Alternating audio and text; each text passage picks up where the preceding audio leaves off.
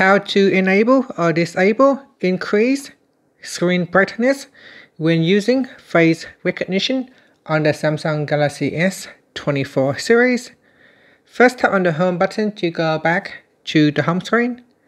On the home screen, swipe down at the top, then tap on the settings icon. Next, in the settings page, scroll down. Then in here, tap on security and privacy. After that, we scroll down and then tap on biometrics. Now in here, tap on face recognition. Then put in the current screen pin or password and then tap on continued. After that, we go down and tap on brighten screen. Tap on the toggle button to turn off or switch on the brighten screen feature. This can allow the phone to increase the screen brightness temporarily so your face can be recognized in the dark. And that's it. After that, you can tap on the home button to return back to the home screen.